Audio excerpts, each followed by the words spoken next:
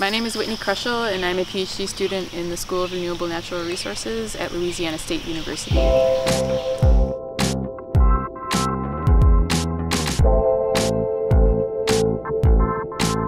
I'm studying how flooding influences tree species composition, and in particular, I'm looking at tree regeneration.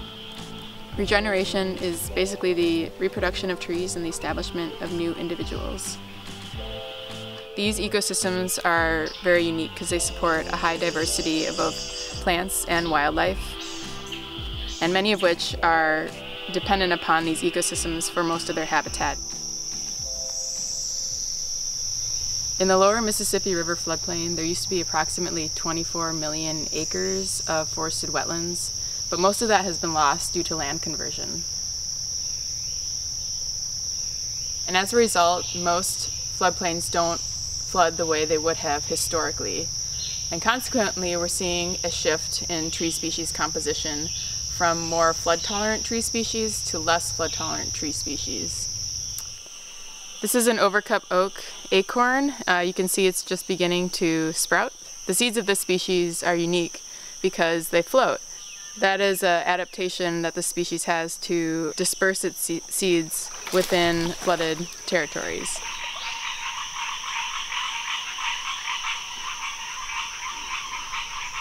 I have over 100 seedling plots that I monitor every 2 weeks to document seedling emergence, growth, and mortality.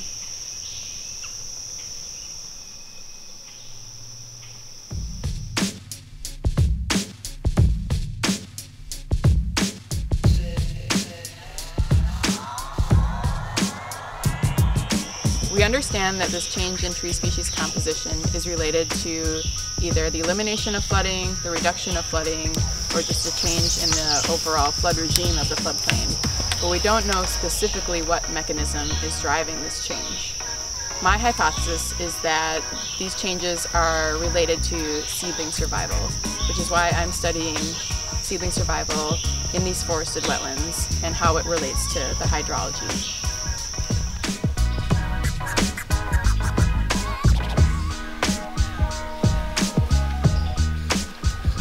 This is one of our groundwater monitoring wells. It's 2 meters deep and it's equipped with a long-term data logger. It takes a reading every 30 minutes and we leave it out here for multiple years, and it'll be able to capture the flood signature of the floodplain.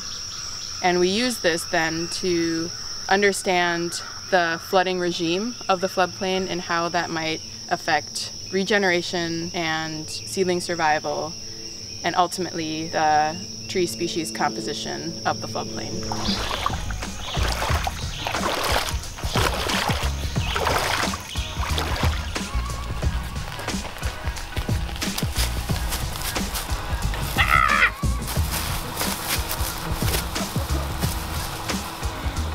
They're just like gone for it, but I'm too timid.